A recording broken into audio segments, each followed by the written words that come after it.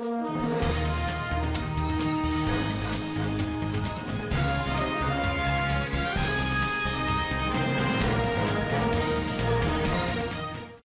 Chamisa, the leader of the opposition, declared that if he were elected president, he would abolish the local currency, halt violence, and decentralize power in a jaw-dropping exhibition of lofty claims at the Sakubva Sports Oval.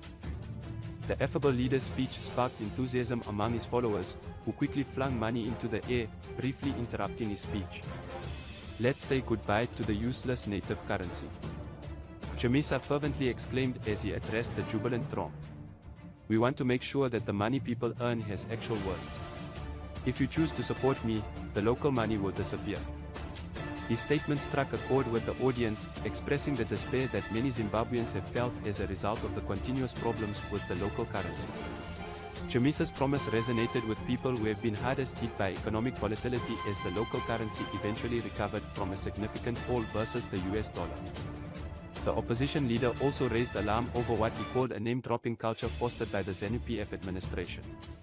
In order to demonstrate his dedication to putting an end to violence and lawlessness, Chamisa committed to abolish this practice once in office.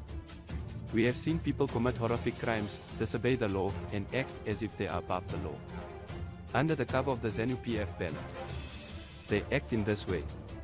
One of our supporters tragically passed away a few days ago in Harare. There won't be any responsibility, and this can't go on.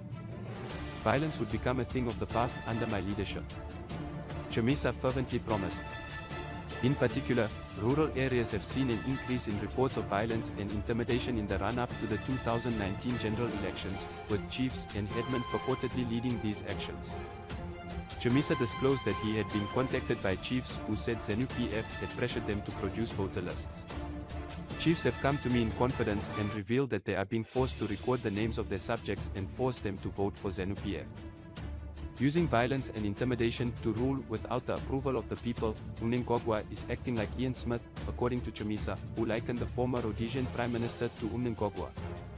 Chamisa emphasized his ideas for education, promising to put a stop to the contentious continuous assessment learning activity system that has upset both parents and teachers, in addition to his views on violence and currency reform. In addition, he promised to reinstate university funding and promote free primary education. In terms of governance, Chamisa stressed his support for devolution, which guarantees that towns and cities have the authority to take independent decisions. Chamisa urged Zimbabweans to pick a new leader in order to bring about change as he closed his speech. "The nation is moving in the incorrect direction. Umningogwa is the coach who has to be replaced. He has let our country and us down." He proclaimed, "We require a new coach." Although the main stadium, which is undergoing repairs, was not secured by the opposition party, the gathering was held at the Sakubva Sports Oval.